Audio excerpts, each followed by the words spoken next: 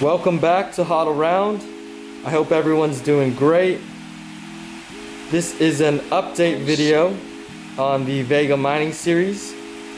So I'm just gonna go over some settings and power draw on the Vega 64 2-card mining rig. In a future video, I'll be going over the Vega 56 in the No 202 case, and we're gonna see what kind of hash rate, power draw that we can get with that. Today, I just got the rig running.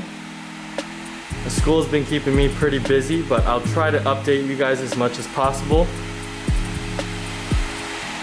We have the cards set at 1000 on state 7 for the GPU, 1100 on the memory. The fan is set to 3000 at its lowest. The temperature is set to 75 degrees Celsius. Right now you see it's running pretty cool. And we have a power limit of -10%.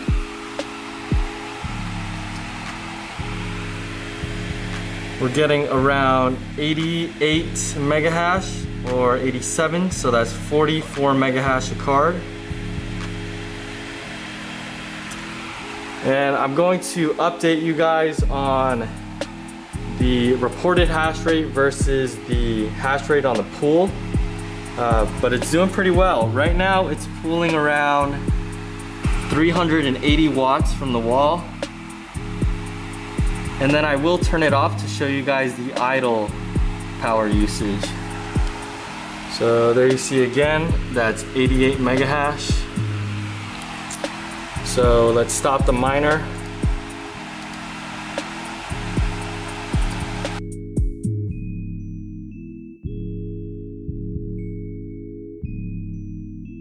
$330 watts for both of the cards when they're running.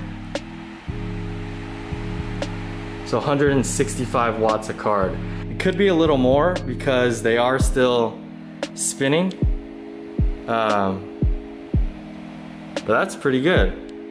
If you guys have any suggestions or tips or comments, feel free to put it down below. And like the video if you liked it. And I'll try to push out these videos as quickly as possible. And that's about it. Stay tuned.